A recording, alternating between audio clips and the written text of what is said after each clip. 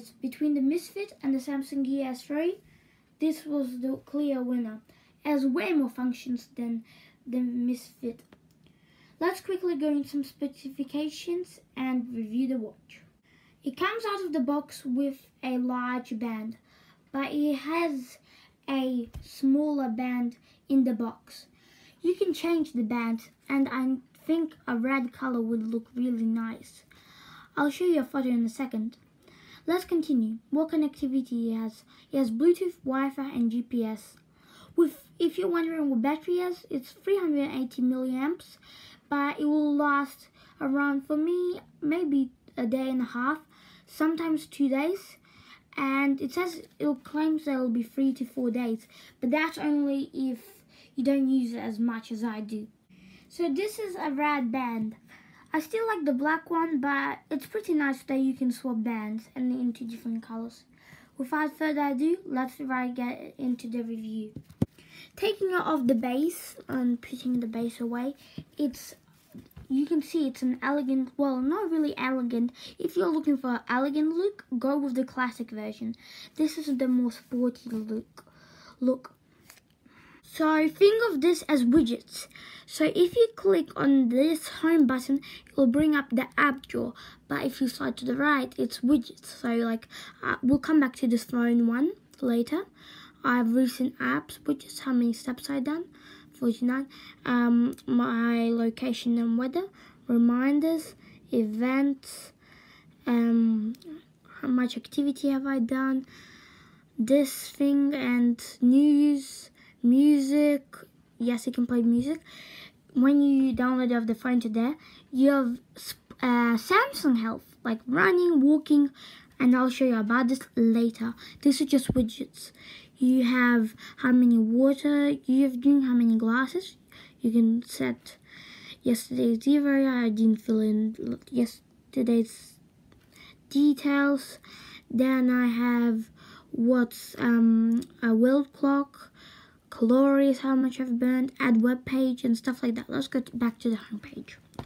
Let me show you the cooling function widget.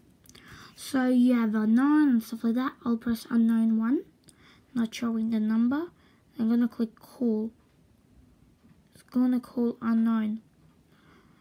So it's Bluetoothly connected and it's calling. So it's dialing. Okay, I think that's enough. I'll hang up now. That's the interface. At least we know that. Now that we have the calling function sorted and all the widgets, we now can go to the app drawer and show you some apps and Samsung Health. By clicking the home button, this is the home button, and that's the back button, and this is the rotating bezel. You can go to the app drawer. See, you have messages, phone, contacts, Samsung Health, Samsung Pay, weather. Oops, no, I don't want the weather. Music, settings, next page, as voice, calendar. So I've done it like if I stop on the app, it will automatically open it. And you have alarm, world clock, gallery. You have find my phone, you have emails, this monster vampire game that comes, Galaxy app, stopwatch, timer, workout, train. This is also a game, 360 Pong Snake. I like that game. Calculator, oops. Internet, 2048. Then you have Spotify, yeah, TikTok, oops. Don't want the TikTok toe. Let's just quickly show you music. Let's find music. Spinning the bezel. Music. You can quickly play. I don't want to play too long. Okay, not to get demonetized by YouTube. Then you have what else should we show you guys? Timer. If this wasn't enough detailed version of the watch review, I'll make a detailed function review. Well, this was just a review.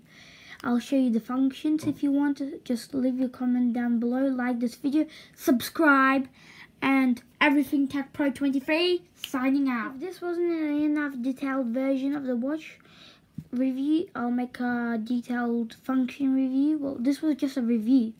I'll show you the functions if you want to. Just leave your comment down below, like this video, subscribe, and Everything Tech Pro 23 signing out.